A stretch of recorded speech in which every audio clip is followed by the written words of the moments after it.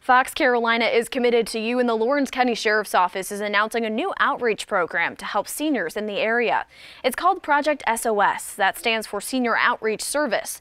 Deputies say Project SOS is a free program for those over ages of 65 that live alone in Lawrence County. Now, they will get a check in visits or phone calls from the Sheriff's Office staff and volunteers.